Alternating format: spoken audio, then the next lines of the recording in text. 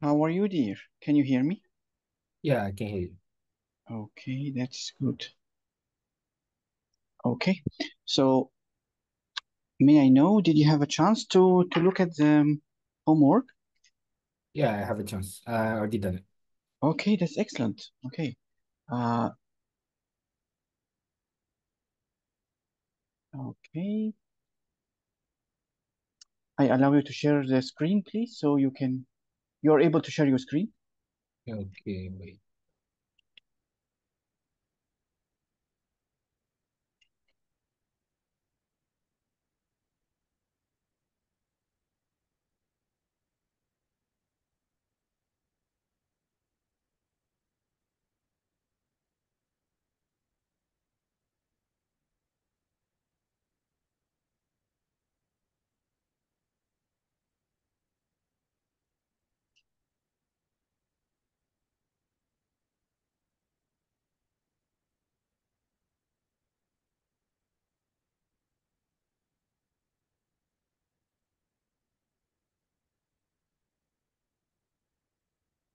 Sorry, it takes some time to be able to see your screen the first time you start sharing, but do you mind telling me if there was a difficulty in what you did so far?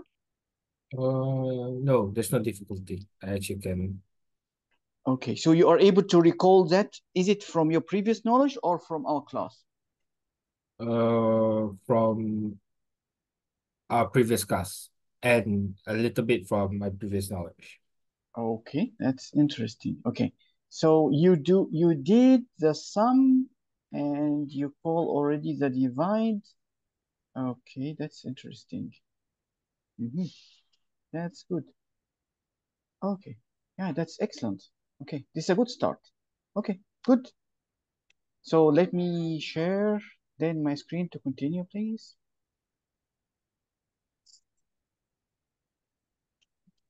Okay.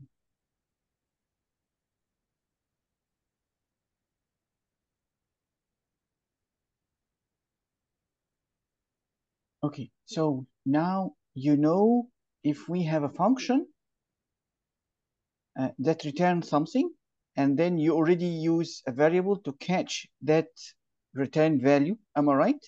You did Yeah, that, right? And you even print same like here, the return value. yeah. Okay. So may I ask you if you print out the return value? So if you do like that only without catching or without saving the return value inside a variable, um, would you be able, so you will print same like this, so you will print the result of sum into the screen, but you will not save it anywhere. Will you lose that returned value forever, or, Mm, or how? no, because I think it restore what's it called? Temporarily inside the RAM, if I'm not mistaken. Okay, so you have actually two options, one or two or even both. So but I would say that it's two options. These two options say that you can either print the result this way.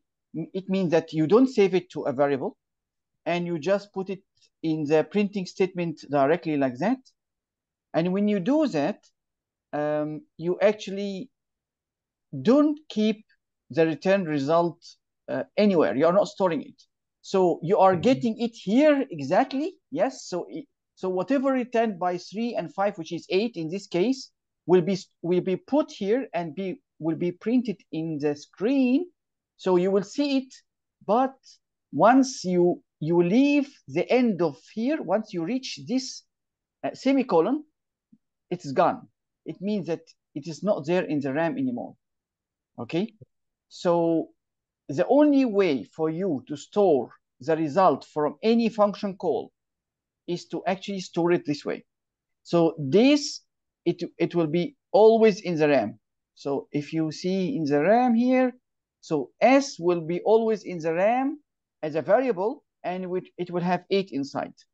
So unless you really go and say S equals 0, then you will always have 8 inside the RAM until you reach the end of your program. Once you reach the end of your program, everything will be deleted. Everything that is related to this program, every variable that is related to this program will be deleted from the RAM.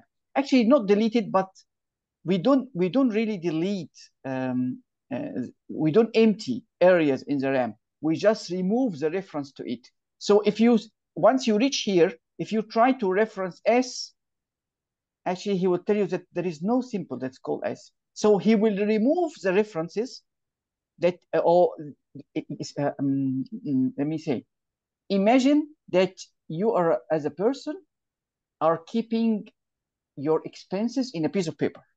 Okay, so you write in this piece of paper, okay, I spend on Sunday maybe 20 ringgit. On Monday, I spend maybe 1,000. Okay, if I ask you, burn this paper. So the spending is already done. You already spent, but this paper is only a reference to the spending. It's only a summary that refers to the spending. So will the spending be deleted itself? No. You are only burning the papers that have the reference to what you really spent, but the spending will not be deleted. It is there. It's already done. It's already in the past. So what I want to say is that if we are talking about the RAM will actually still have 8 inside it. So typically, I don't explain that level of details for people who are pre-university. But in your level, you need to know that. It's dangerous if you don't do that, if I don't explain it. So S will be still in the RAM. And actually not S, but I would say 8 itself in the place of S will be still in the RAM. But the reference to S, the table that tell us that we have a variable that is called S, will be deleted. The table itself will be deleted. So the place will have 8, but we cannot reach that 8 anymore. Once we reach here, we cannot reach that 8. Am I clear, or is it difficult, complicated? I need to explain it again. Yeah, try explaining a little bit again. Okay. I got a little confused. Okay, so first of all, may I know what did you catch so far, and what makes you confused? Okay, so what I noticed that you said that with the sum of 8, where we don't return the value, it ends with a code. Am I right? Am I correct? Yes. So I mean, we are talking about the option 1. Yeah, option 1. So the option 2 is that's if we return the value, it means that it's saved the value in the RAM, right? Yes. So it save it in an integer in a place in the RAM that is marked as S, because we named our variable as S. Okay. And then we are able to print it, or we do any arithmetic operation as long as we didn't reach that line. So this is the end. If we didn't reach the end line, so we will still keep the S. We can say integer Z equal maybe S plus 1. We can always reference S, but before we reach the end. So as long as we didn't reach the end, which is the last curly braces for this. So this, once you reach it, everything inside from this marking. So this is marking as a start. This mark our program starting. So from this line until here, we are still able to keep everything in the RAM. Once we reach the end, so the table that reference every variable that we created here S, we created here Z. So this is Z. So maybe Z have S plus 1, it means that it have 9. Am I right in this case? Yeah. So, okay, once we reach the end of our program, we need to actually delete the reference or delete the table that tell us that we have variable Z, we have variable S. Why? Because you are running a lot of programs in the memory, and we need to return the memory to something called heap. Did you ever hear or study what the meaning heap? Heap heap. No. Okay, that's okay. Thanks for telling me that. So, okay. Did you hear about garbage collection when you studied about Java? No. I haven't. I think I haven't heard what during my lecture. The word garbage collector, my lecturer never said to me in the Oh, class. okay. Okay. So now I give you the summary and then I prepare slides for that because again, you are in an advanced level that this kind of question you might even face in the interview or even during any discussion later when you are during your work with your colleagues. So, okay, um, forget forget about talking about the heap at the moment. Let me just explain to you first that we have a limited amount of RAM. You know what's the meaning RAM, right? Yeah, I know. Okay. So any computer have limited RAM. We never have a computer that have unlimited RAM, right? So maybe what is your laptop size for the RAM at the moment? 8 GB. Okay, so 8 is quite small, and I would say that will actually get filled in very fast. So if you open a few programs and these programs does not release, once you close the programs, if they don't release the RAM, the free RAM that was occupied by them to the heap or to the operating system, to the Windows, for example, that you are running, if they don't release the memory that they have used, after maybe 1 or 2 hours of opening and closing applications, your RAM will get full and then you are not able to open anything anymore. So every program that runs in the memory and reach an end and you close it, it have to release what memory it used to the operating system. The one, did you study about operating system in your studies? Operating system. Okay, so No. so you didn't study about Windows, how the Windows operate, and what is the function of an operating system. No, I don't study. Okay, so okay, um, you as a person who is using Windows and the laptop and the computer, do you assign amounts of memory to any program that you operate? So did you deal with Microsoft Word before? Yeah, I did Microsoft Word before. Okay, so Microsoft Word is installed on your computer, am I right? Yeah, Okay, and Zoom is a program that is installed on on your computer, am I right? yeah, correct. So and do you have a media player? Did you ever open a media player on your computer? Yeah, yeah. Okay, that's excellent. So you are able to listen to music, you are able to open the browser, and you are able even to open Microsoft Word and key in some data to the Microsoft Word. Am I right? Yeah, correct. So do you choose or do you tell to the operating system or to the Windows, give Microsoft Word maybe 1 gig of RAM, or give the media player 2 gig of RAM? Do you choose that, or it's done automatically for you? It's done automatically. I Excellent. just open the program. Then Yes. Okay. And then they do everything behind the scene for you. All right. yeah, correct. Okay. Did you ever feel that the computer, the operating system complained to you, I don't have enough RAM to open, or he will try his best to arrange the RAM for you, and he never complained. He never tell you, I don't have enough RAM, I cannot open the program for you. Did he? Uh, Uh-huh. it doesn't complain. It doesn't complain. Excellent. Yeah. So it will try on its own to handle the small RAM and even the big RAM. So it will arrange everything itself. But it also have some practices and procedures inside how it does that.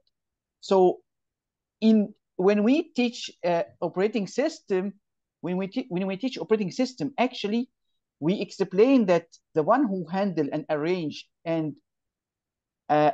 the RAM is actually how to say um, sorry, the one who arranged the RAM is the operating system. So it means that um, the one who also take care of freeing the RAM after a program finish executing. Like if you listen to music and then you open the media player for that, it will allocate the RAM for that. If you decided not to listen to the music anymore, so the operating system will close the media player and try to free back or take back the RAM that was assigned or reserved for the media player. Did I make myself clear or still confusing? Yeah, you make yourself clear. Okay, so the same happened. So actually, the Java programs that you are running, this is the start and this is the end. So it is treated as a program actually. Okay, although it doesn't have a GUI. You know what's the meaning GUI? Or even a UI, user interface. Did you hear about these two words before? Yeah, I heard. Okay, so this user interface, it means that we don't have buttons, we don't have windows that open. Until, I mean, from these lines, you don't have any window, but it is still occupy a places in the RAM. So once you run from the start and then you reach the end, so the operating system reserve an area in the memory for you. So it reserve a few places, okay, and it doesn't reserve only a limited space. It reserves good amount of space so that you don't run out of memory. And once you reach the end, it will know that your program finished.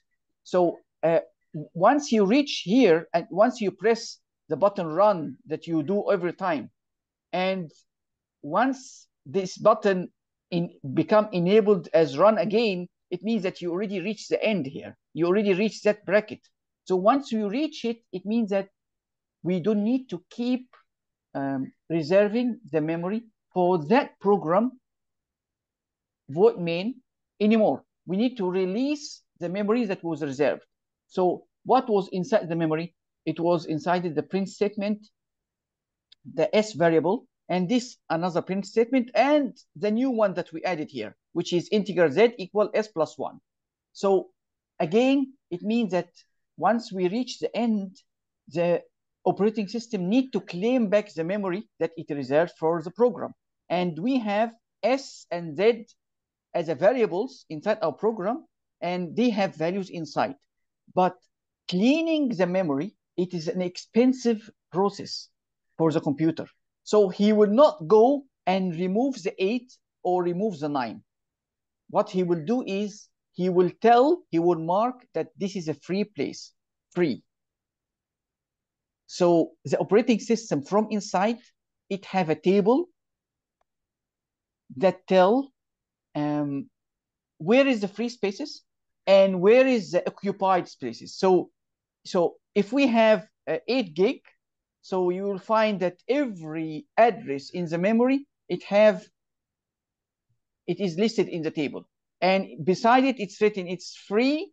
Of course, they don't write free. I mean, that is for us, but to understand, or occupied. But they have their own way in writing in binary because they only understand in binary. So this address that is 0, address 1, address 2, address 3, because it's deal with address in binary so far. So it will have a table. This is the operating system. It have a table. It tell this address is free. This address is occupied. So if I need a place to put a new variable, for example, y. So it will look if where is the free space.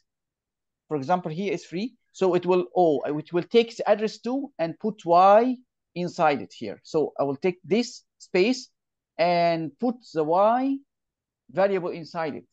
But again, yes, I took this space and this space 0, 2, and maybe 3.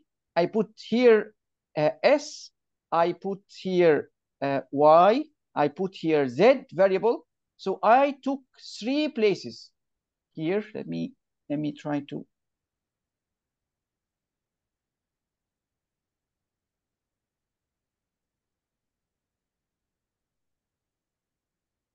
I took this space, I took this space for the program that is called main here. So for the program main, I reserve this three places in the memory for the three variables s, y, and z, and maybe we say y equal z plus 1, like that. Okay, so what I want to say that once you reach the end, the computer will not reserve for you these three places anymore. It will try to claim the spaces and mark them as free.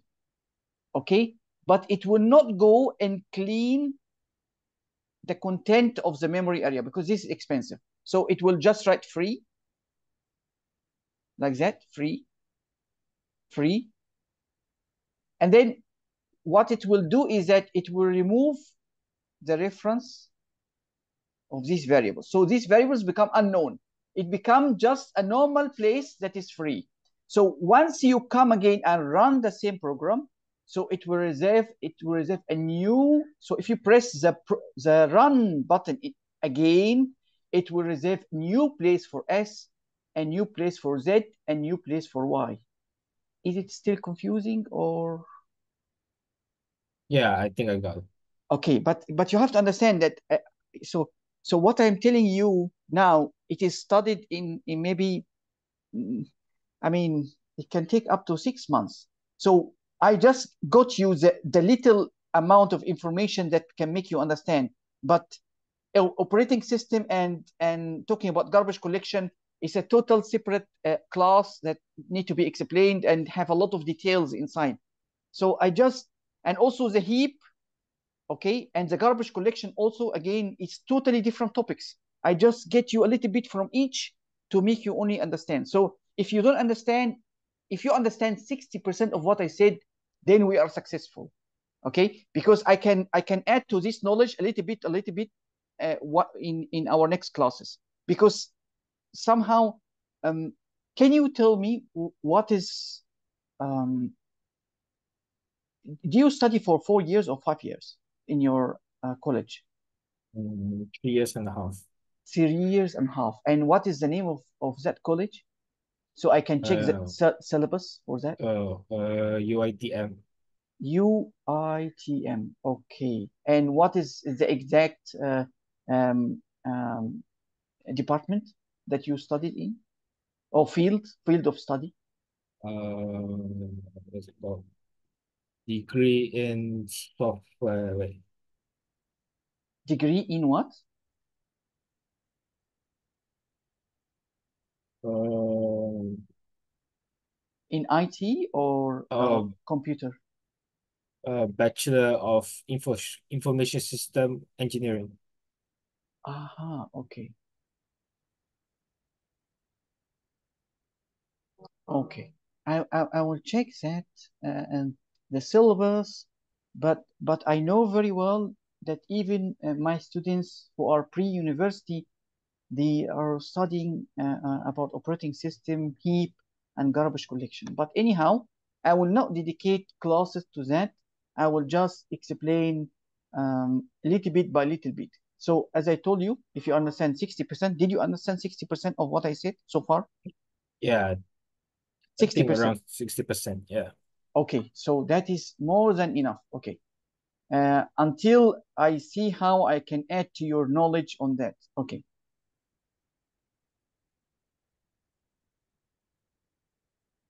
Okay. So may I know, just to be frank, what was the difficult thing that I said? And what did I make it easy or what did I explain clearly, and what was difficult, so that I also can plan um, that in the next classes, or take care of that in the next classes. I think you explained well on the RAM and everything. Mm-hmm. The difficulty is trying to just grasp. Maybe when I watch back the video, I can understand more. Try to fill in the details. Okay, okay. Mm-mm. Okay, that's good. Uh, yeah. So let me go here.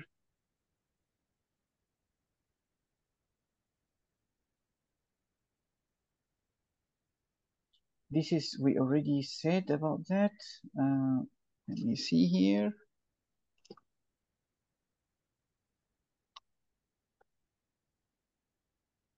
Okay.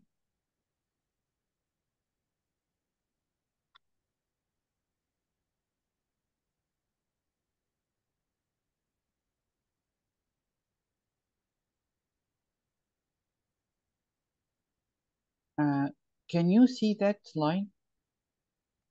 Yeah, can see. Okay, you have write it before, right? You did write that command before, this absolute. Yeah, I think, yeah, I read command before. Okay, so he is telling that this will result in an error. But it is not really an error. But are you able to tell me why this is not accepted, but this is accepted? So he tells that this will produce an error. Not a compiler error, but it's an error. So what is the difference between line 1 and line 2? Difference is the call on what's it called? An integer and the result. What's it called?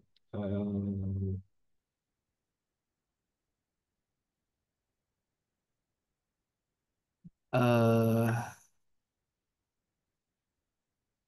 it gives a name placement for the math absolute Okay. ABS.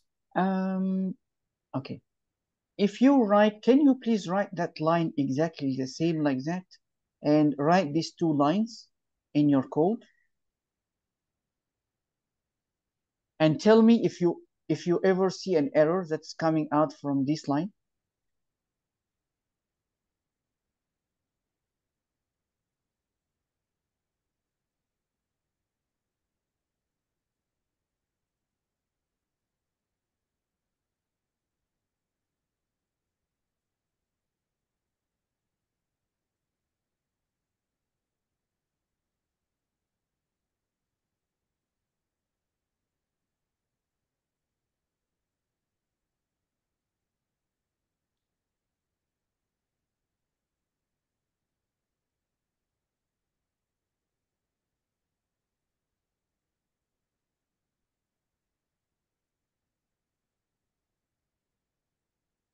It says that it doesn't have any error.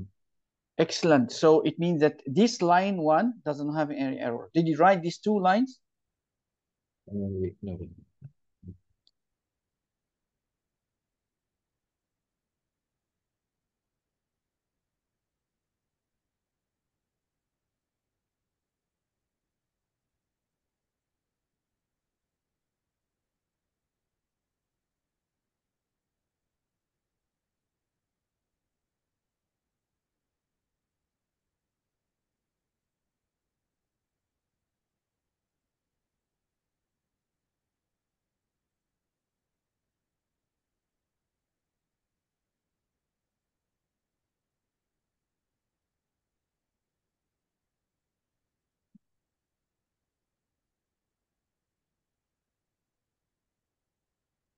Yeah, I give out the number 4. Okay. So actually the error here, it is not a compiler error that will appear as an error in your compiler when you press run. It is an error that you do not save the output of this mass.absolute. So this mass.absolute will return something to you, but you never store it. So it's like gone with the wind. So you didn't store it in the RAM, so you didn't put it in a variable. So once you execute that line and they go to the next line, the output from here, because it's not stored, it's I mean you cannot return back to it. You cannot get it back. So do you understand here that you already run this operation, but you're not able to print it. Once you come here, you cannot say, go back to this line and get me out what was the result.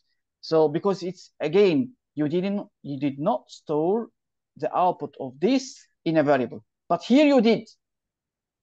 So you was able to say after this, get me this result variable and print it out. You're not able to do that here. You already run it, yes, it have a result, but this result is gone because it is not stored. Did I make myself clear? Yeah. Okay. But really, did you understand what I said? Yeah, I understand what you said. Okay. Okay, so let me skip that part because we're talking about classes. Okay. Void does not return. Okay. Yeah. Now have a look at here, please. We have two functions. One is called print x. One is called twice x. Okay. So this print x, what it does, can you look at here and tell me what we do on 1 and 2? In one, it print out the input X is the number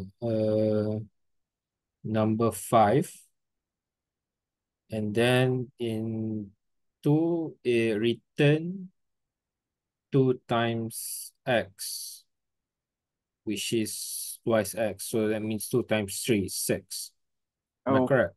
yep, yep, you are correct. So if we run here,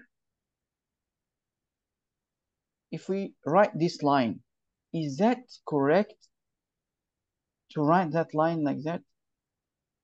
Or it will return error, and why?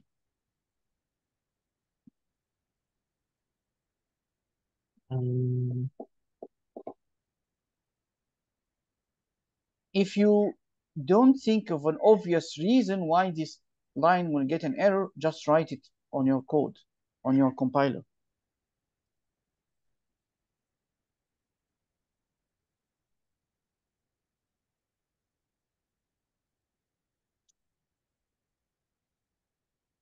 So you have to write this for this line to be able to run.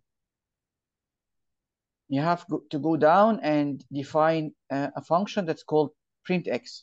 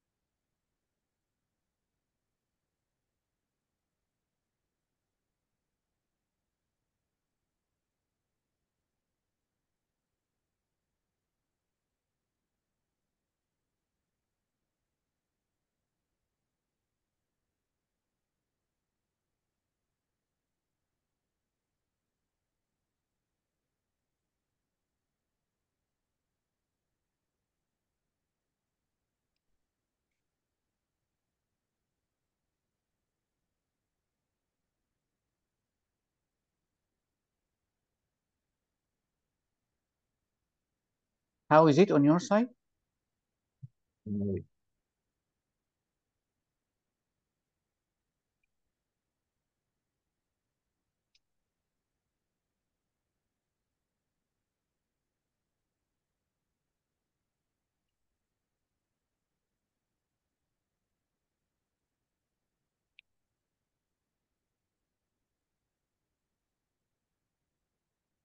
Is an error. Okay. Yeah. Can you please share with me your screen? And then,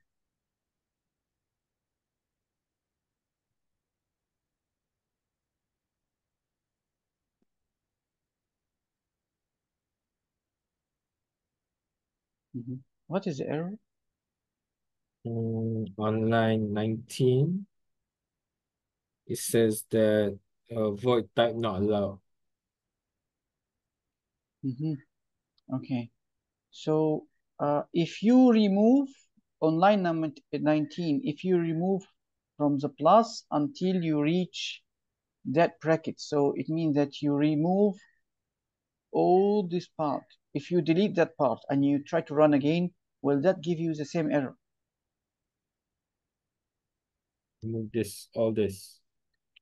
Yes, without the semicolon. So you keep the semicolon.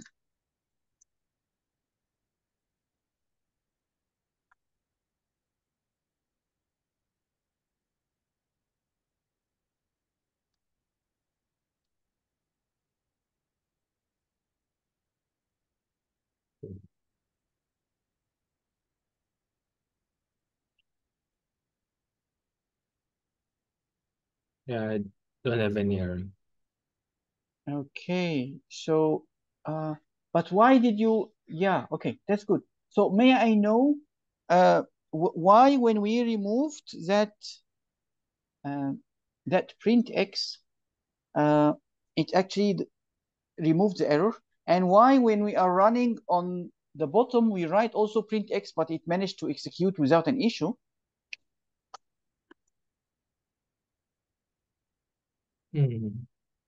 Because we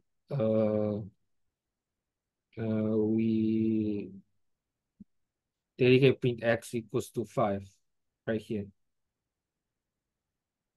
Right?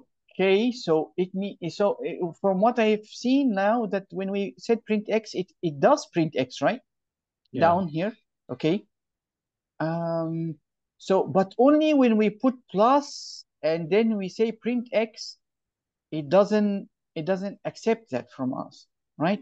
So the point here that um, if we are returning void from a function, we are not able to put it in a print statement. You are not able to put this print x inside here. You are not able to put it in an expression like that, 3 plus print x. Because again, print x here, sorry, this print x, you put 3 like that, for example. So this expression want to get something to add it with a 3. So it expects that print x return something to us. Especially, it should return back an integer. So that with that integer, I'm able to add it to 3. But actually, we already said that this print x is void. It means that it return none, it return nothing.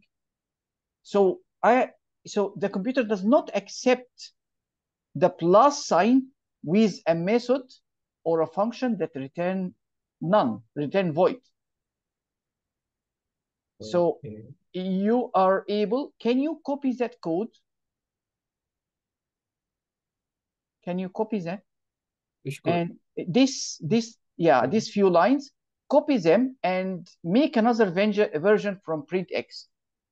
So from line 33, paste it. Good. Okay. So now I want you to change it to print x1. Yes. Add 1 here. Yes, add 1. So this is the second copy and I want you to remove the void and return integer. Yes. Int. Excellent. Okay. I want you to come here and write return x.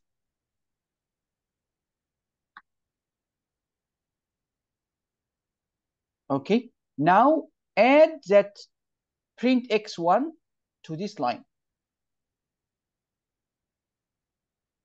Plus print x1.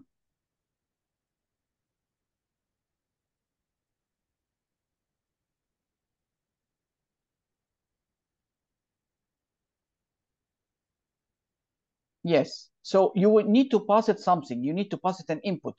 Okay. So you can add 3, for example. Put 3 inside, yes. And then you try to run.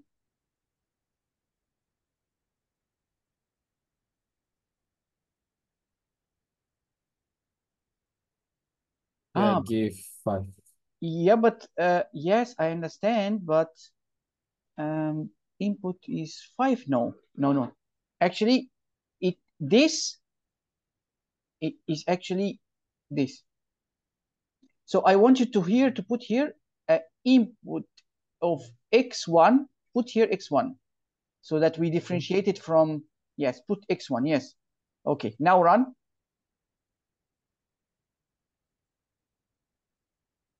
Do you see now? Okay.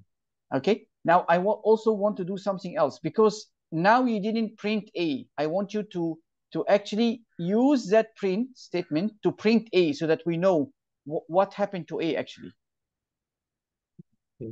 So you can come here and write system.out.println A. Not here, here. Just copy that line, system.out.println. I want to print variable A. Yes.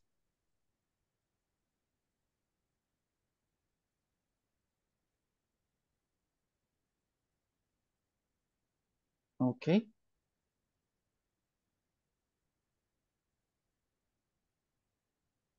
Okay, so first we printed this. After this, we return x, and this x that we returned, which is 3, so he adds 3 plus 3. And then he stores that in A. And then you come here, you tell him print A, so he prints 6. Okay, I will stop here. I want you to explain to me, what did you catch out from what I did, and what is confusing you?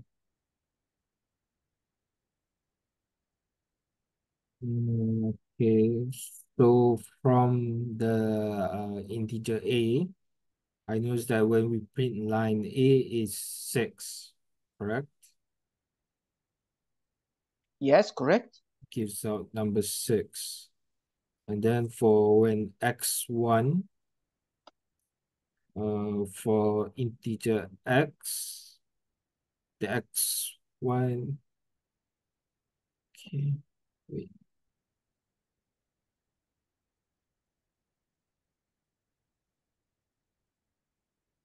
Why is it equals to 3?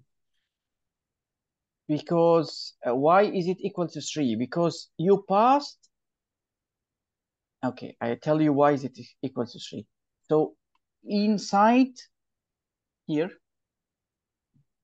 you passed 3 here. So when you put x equals 3, so it will print 3 here, which is done here. And then you return the same x. You didn't change it. If you wanted to change, you can come here and say x plus 1. Return x plus 1. You can here put x plus 1.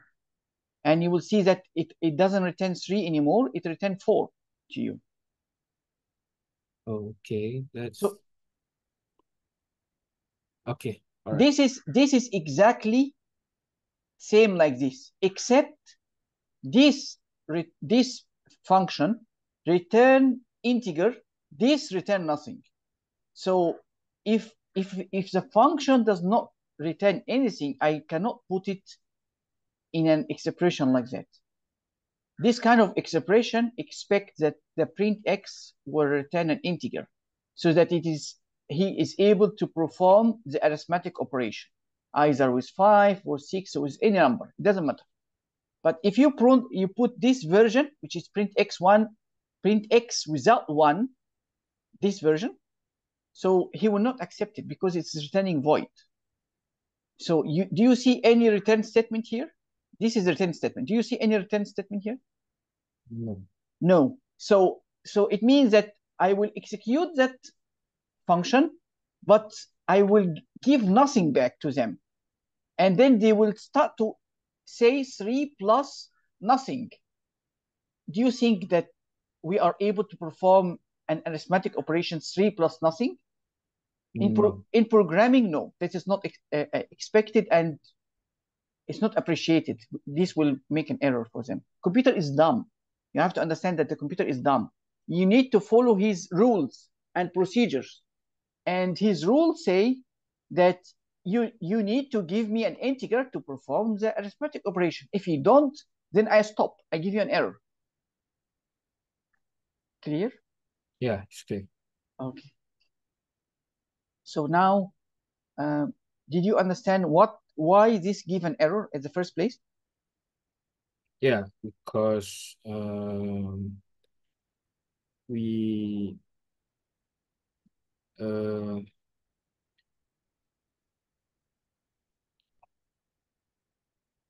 we didn't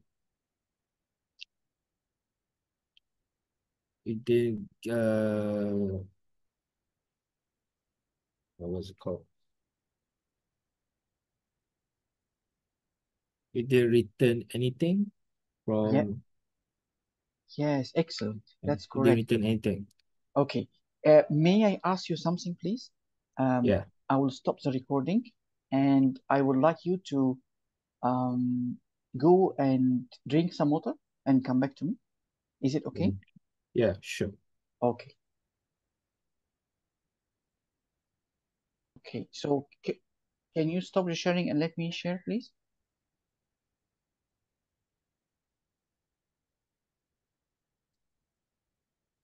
Okay.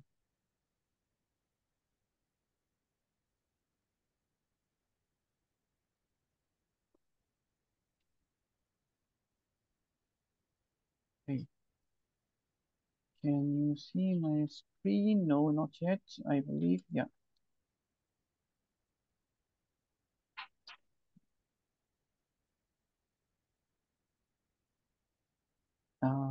Okay. Can you see this twice? Yeah, I guess it. Okay.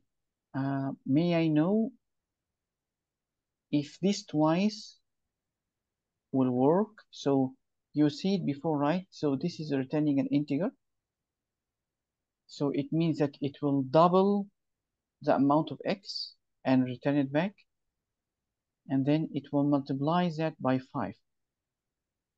So this twice, when you pass it 3, it will double it.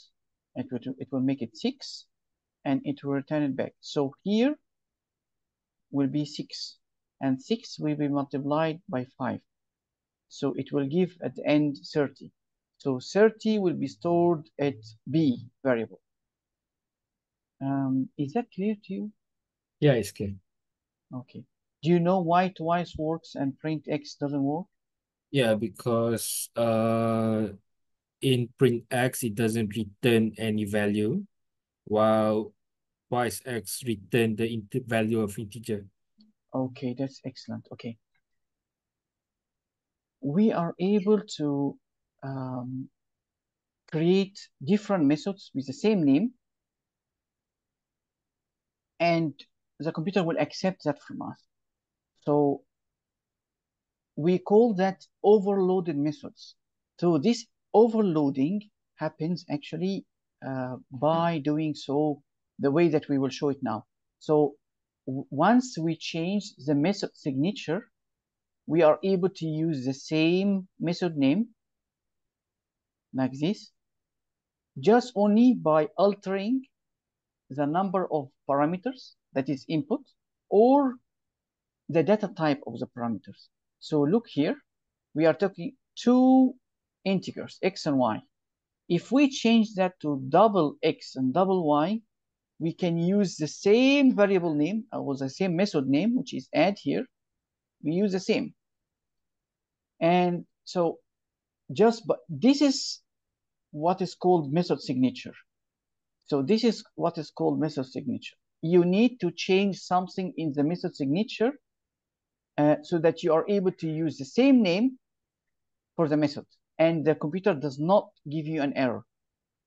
So, and also it will play smart here. So I will show you how. So here, we with this method signature, we still use integer like this, but we added another parameter. So instead of taking two parameters, two input, we are taking here three input. Okay. So this three input make the method signature. So this is the signature. So we call this method signature. Okay. So this method signature here is different from here, from here. So that allow us to actually able to call this add in this way. So we pass it two integers, and then we add plus, and then we call it again with double, and then we call it again with three parameters. And all this will give no errors. So I would ask you first, before I ask you if you understand or not, I would like you to write this three method and try to do this printing.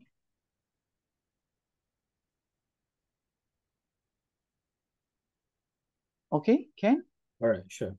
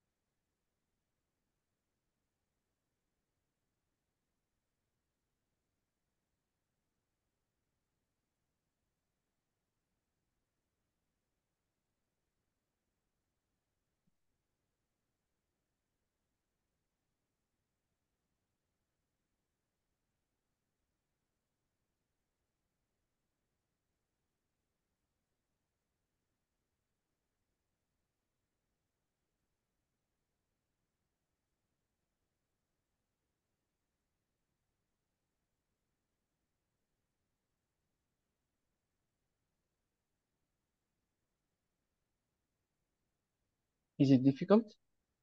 No.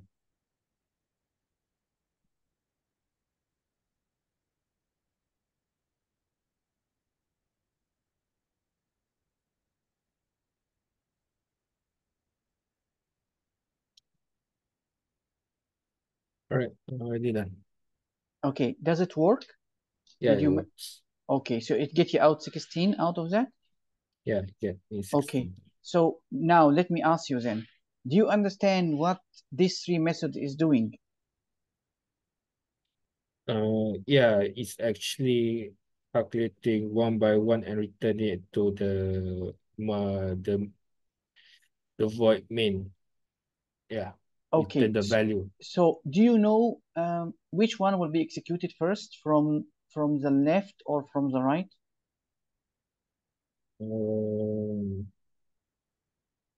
The left first. Yes, correct. Yes, correct. So this one first, this is second, and this is third. Okay. If Yeah. I ask you, are you able to, if you change this to 3.0, do you think that will work? No, because the number three method is has the value of integer, int, not double. So it won't That's work. interesting. Okay, that's interesting. Okay, good. So now we know what is an overloaded method. Okay, that's good. Okay, we are going to discuss an important topic here, which is call by value. Okay, have a look at here, please. What do you understand from what these 3 lines is doing?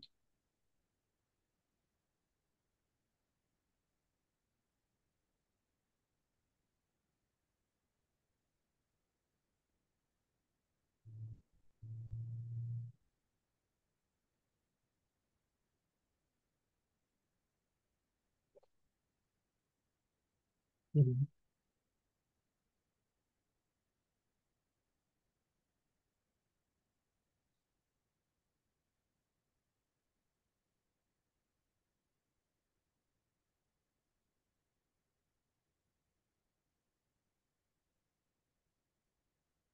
Um,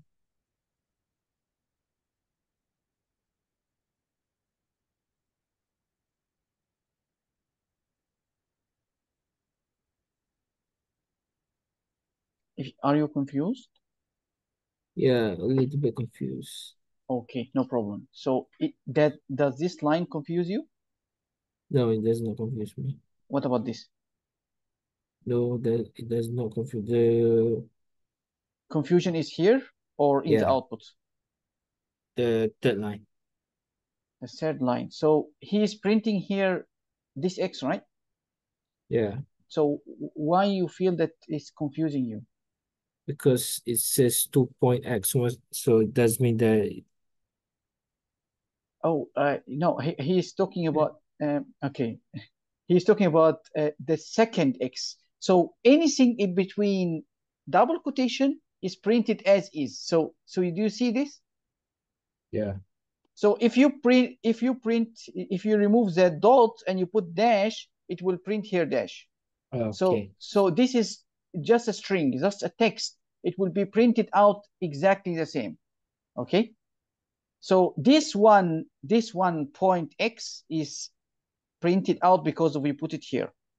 He want to differentiate between this printing and this printing. So that's why he said 1.x and 2.x. So it have no meaning that it's going to multiply 2 by x or no. He just want to tell you that, uh, so you can remove this 1 point and you said inside strange. okay, Okay, so I mean, he's just marking them so that you know 1x is printed from where? From here or from here? Because the value will be different. So let me have a look with you. The key point from this, or the really confusing thing here, is that 2x is actually printing 23. Okay, I will let you write that code, but I want to explain first. So this one okay, x is printed from here, from inside the function. So when we call strange, we pass x as 23. And then we add here 23 plus 1. And then it results in 24, and we store that 24 in what? In x. And then we print x. So it gives us what? It gives us 24. So it is the same x that is here. But why, when I printed x again, it doesn't give me 24? So I changed x inside strange x. Inside here, I changed x, I added 1 to it. It became 24. And I already print that. Here is it. Okay? And then I return back to the void main, and then I try to print x, which is marked by 2x here. But it brings 23, not 24. Why? This is the real confusion here. Why x does not change?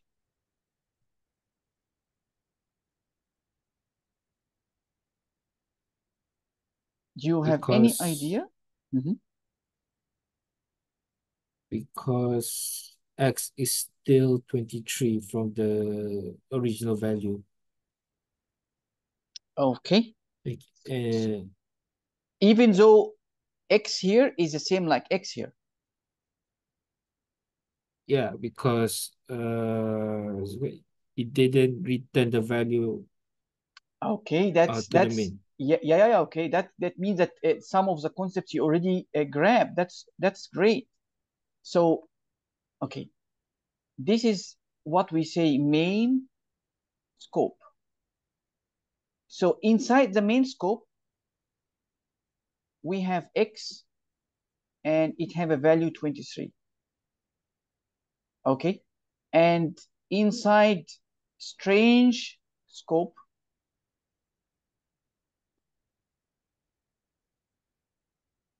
we copied initially we copied the x and we put 23 inside.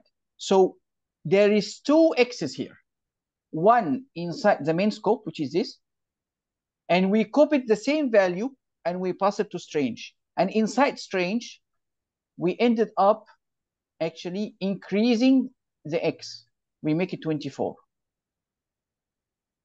Okay, so and then we printed the x that we changed. We didn't print that x here inside here, we printed that x, which is 24. So that's why 24 comes out here. And once you reach that line, so the operating system understood that you no longer need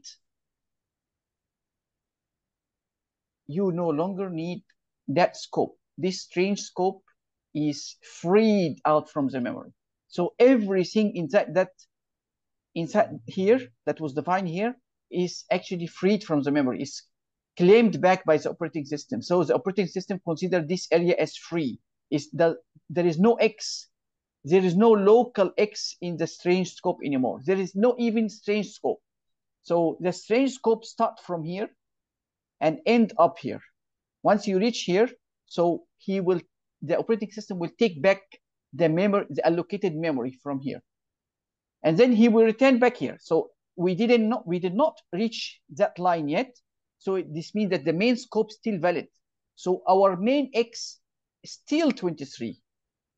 That's why when you printed it here, it gives you 23. Did I confuse you more? Actually, what you said in the start is correct, but the detailed explanation is in this way.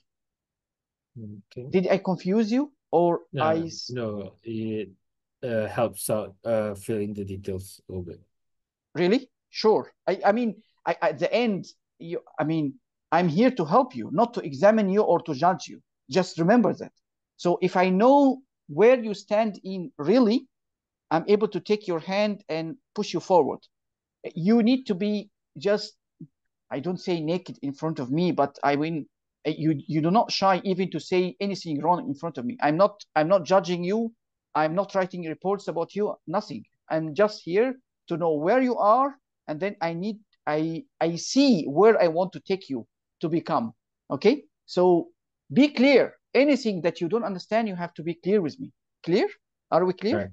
Yeah, okay. Okay. So may I understand? Did you understand what I explained now? Above 70% or below 70%? Around maybe 65%. Okay, okay, that's okay. May I ask you, please, can you write that code? All right, sure. Sure.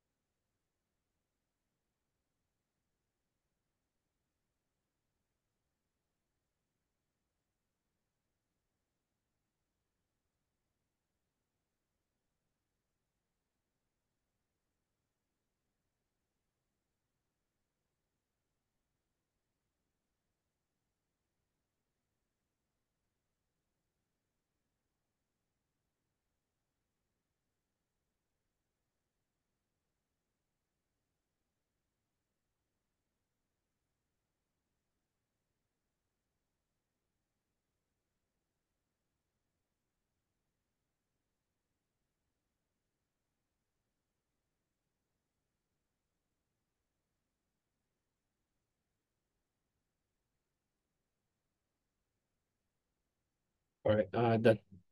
Okay. I just want to highlight something to you before we move on, All right. that this thing will happen with integer, with double. We see the example here with an integer, right? So, Yeah. but it will happen also with double, with Boolean, and with strings. And we call these three data types primitive data types. Primitive data types. So there is other data types that this kind of effect will not happen with them.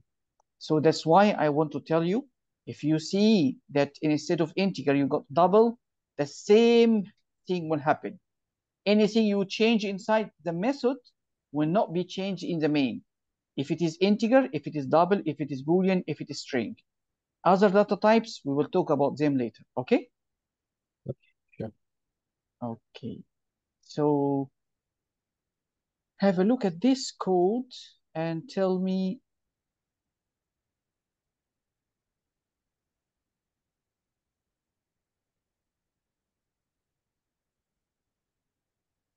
is that the same like the previous method?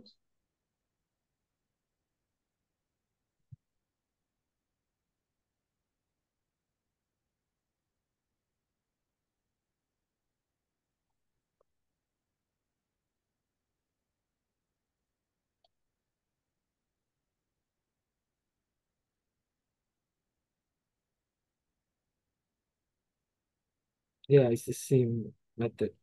Same concept, right? Yeah, same concept. Okay. Okay. Are you able to highlight to me what is the errors here? Before you look at the errors, I would advise you to actually look at the definition of these two functions, the printx and the add.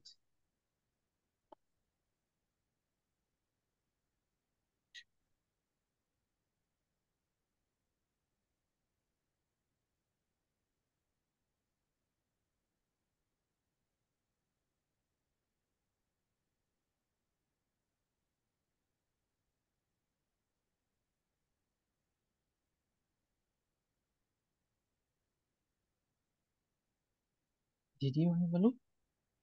Yeah. Okay. So may I know from you what is the errors that will occur in this code based on the definition of the printx and the add? Will this printx call produce an error? Mm,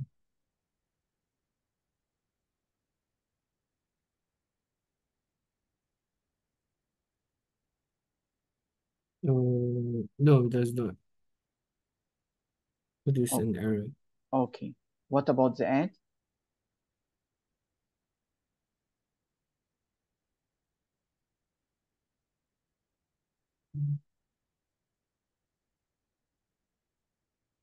I don't think so. It will produce an error. Okay, what about this?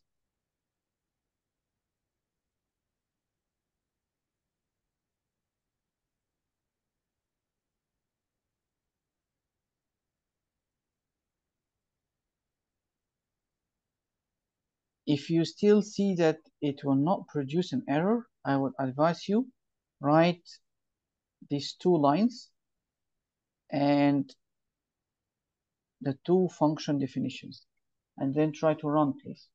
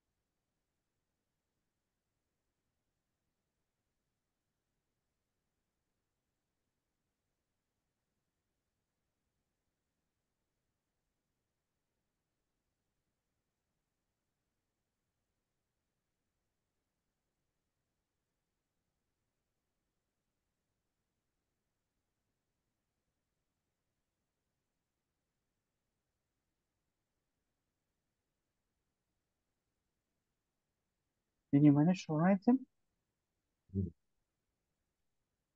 That's my.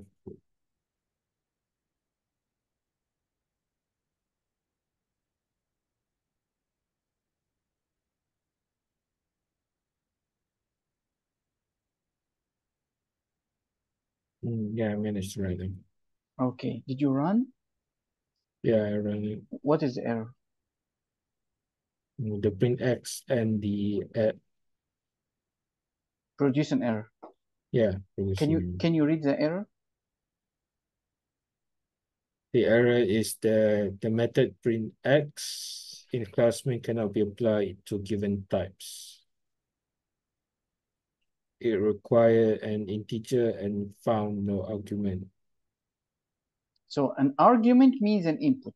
So he require here an input, which he called as an argument. He require an argument of type integer x, integer, and you didn't pass him anything. You pass him nothing here. So he cannot accept that. The computer is done.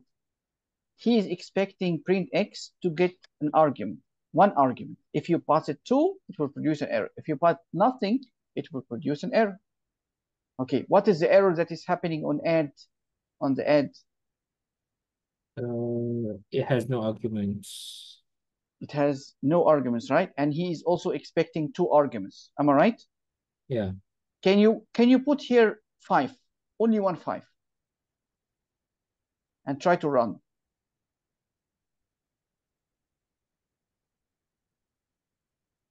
No. So what is the error? The error is the add.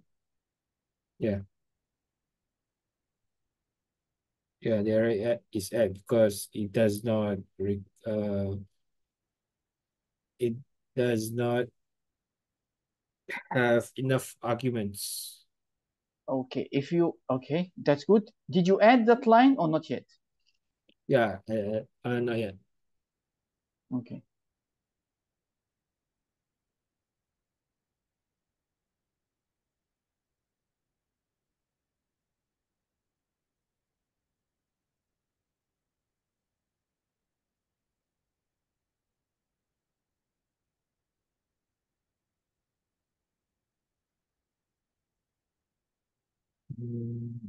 Yeah, same thing. Okay. So may I ask you, please, can you put here inside print x, you put 10 as an argument, and then you comment that line, the add that got nothing inside.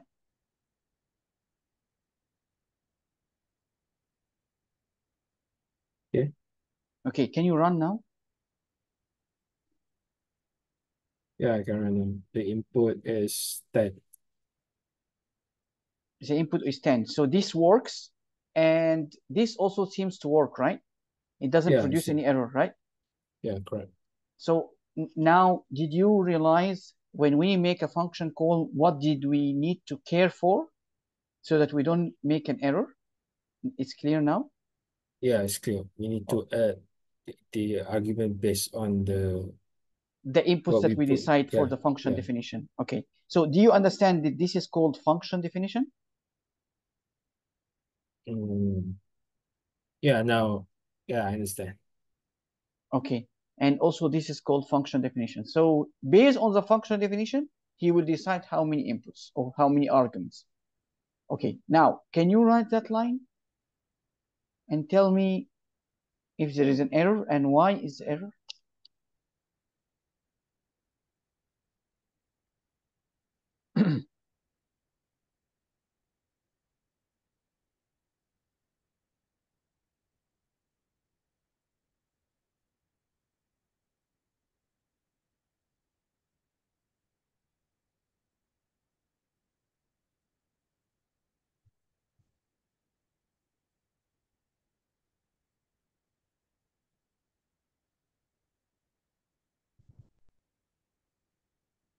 Yeah, it does not because the static void placement. Okay, so it give an error. Yeah, I give an error. So it means that I'm not able to put this print x inside here, right? Yeah, correct. You know why, right? Yeah, because it doesn't return any value. So nothing will be printed out. We cannot print nothing. We have to print something, right? Yeah, correct. Okay. What about this line? Do you think it will produce an error? Mm,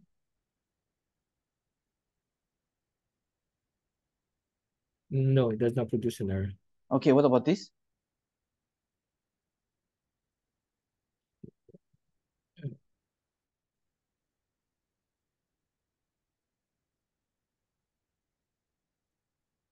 No, it does not produce an error also. Also, the last one. You sure? Sure. Think Mm, again.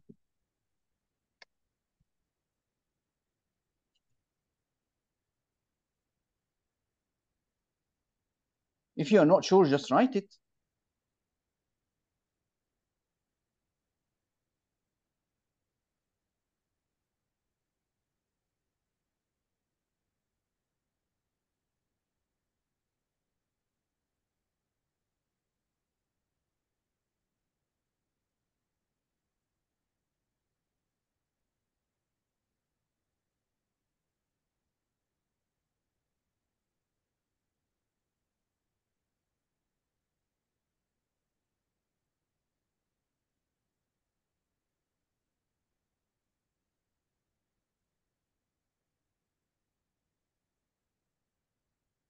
Oh yeah, because y has 6.0 because it's a double. Y what's it called? The function definition we put on y is an integer, not a double. Excellent. Excellent. Okay. So now it's clear? Yeah, it's clear. Okay. So here they explain everything that we talk about. So now I want you from um, so are you able to write a method, a definition for a method that actually calculates the average for us and return a double, return the so this is an exercise. You need to write this method function definition, which is an average. It takes two input, x and y, and it return a double. You know how the average is calculated, right? Yeah. So x plus y divided by 2 by the count. So we need to return that. Are you able to write that? I try. Okay, good. And let me see, please, if you don't mind sharing. Okay.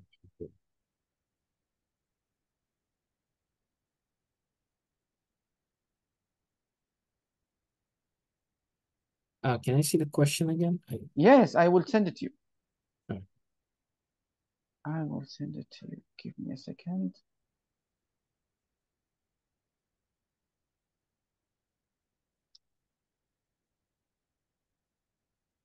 Okay, da.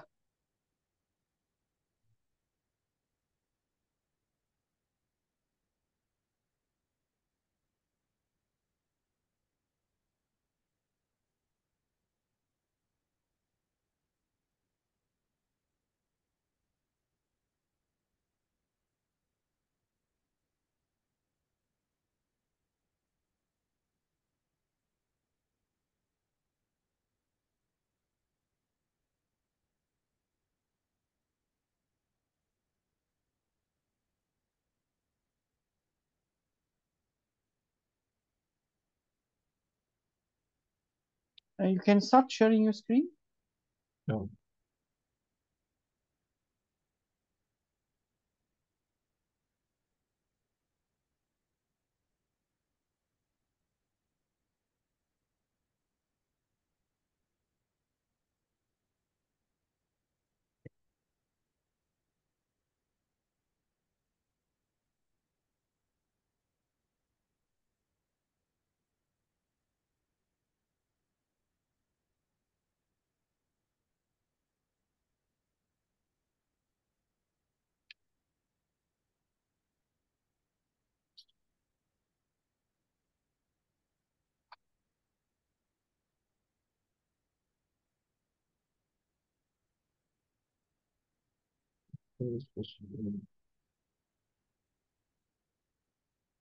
I still didn't see your screen.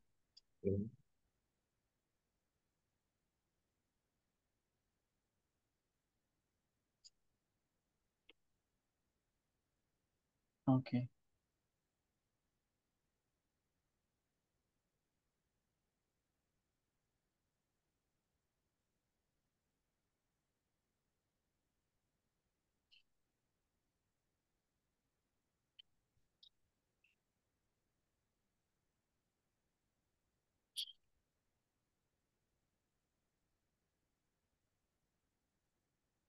So how you're going to start? Can you make use of any of the old functions that you have created? For example, the add function definition, and then you make a copy of it, and then you start modifying.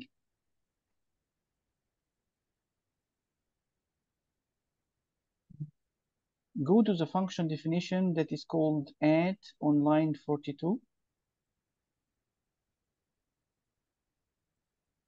So make another copy from it so that you don't lose that.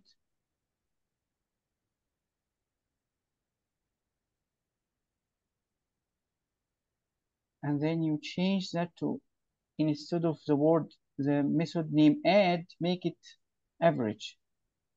Yes, okay, that's good. Change it to average. But actually, I also want to tell you something that, never mind, you continue that first. Okay.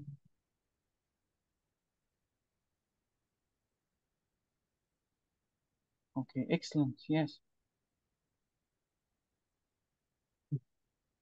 So instead of calling add, we have to call average.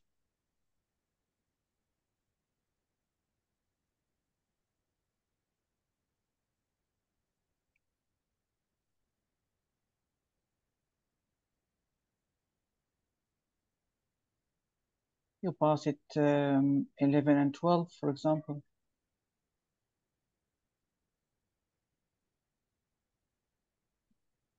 Excellent. Yes, that's good. Okay.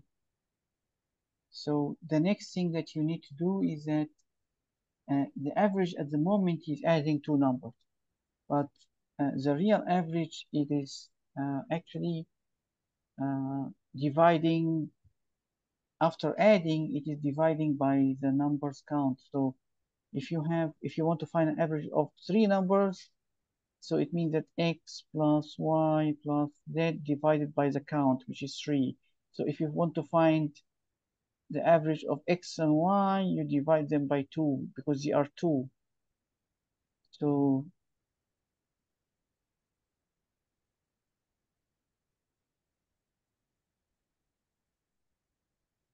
excellent. Yes, that's good. Can you start to run first?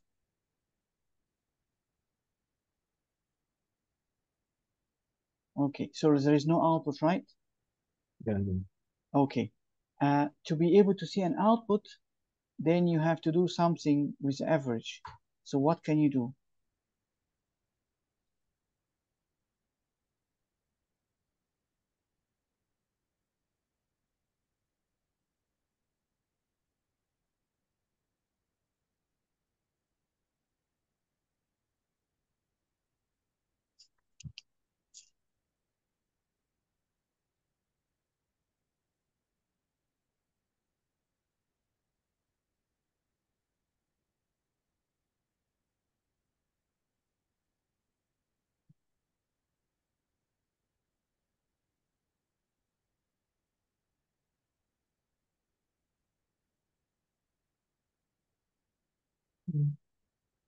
So there is an error because he does not, at first there is no semicolon.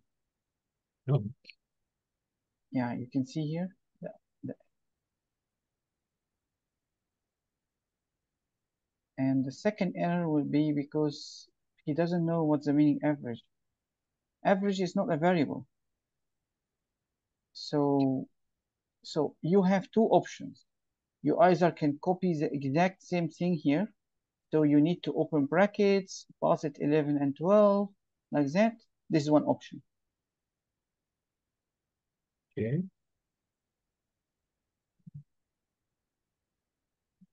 So This you one. you copy the whole line here. You copy all and you just put it here. Replace this average. Yeah. Yes, but remove the semicolon because yeah, you can run. So that produce 11. Okay. Okay. What about the second one? So the second option I would say you create a double variable that gets out the return value from the average, and then you print it out. So you can say double AVG equal. And then you copy that line here, put it down. Not copy, just remove it totally and put it down. Okay? Yeah, that's good. Okay. So now you know what to do, right? Excellent, excellent. Yes. Okay. So the same results we will be having. Okay, so it's the same. So if you change here, instead of 12, you put 13. Will the output change? Yeah, the output will change. So if it change, it means that what we are doing is actually correct. The input change, the output change. Okay? Am I clear so far? Yeah, I agree. Okay. So I would say we have another method that we need to do actually, which is called slope. So I don't really care about the mathematics of it, so I will just explain to you the mathematics of that. But then you have to do the programming side. So mathematics is just subtracting and dividing um, the 4 points from each other, and then that will result in.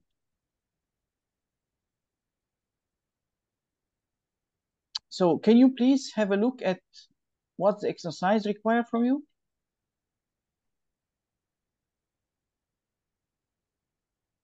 What does it say? No, I mean it's in the image that I passed you Oh, in the WhatsApp.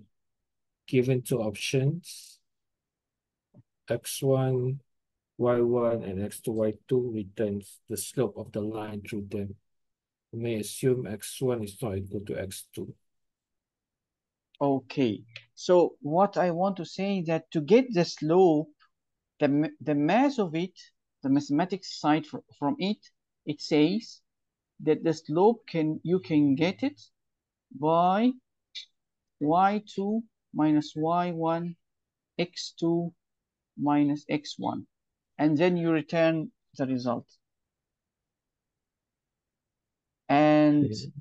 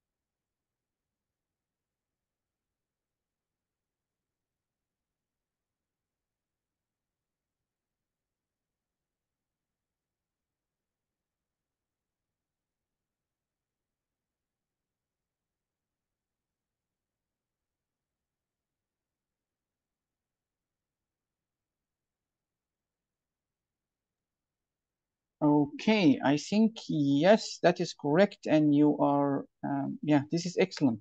You do it alone, and that's something great. So I would say there is another two exercises, but I will leave it to you as a homework. And by this, we close the module for the methods, and then we move to the next slide in the next class. Is everything fine to you so far? Yeah, everything's fine for me so far. Okay, then we close our class today, and then I will send you the homework. Okay, Okay, sure. take care. Thank you. Thanks. Thanks for your time. Okay, bye bye.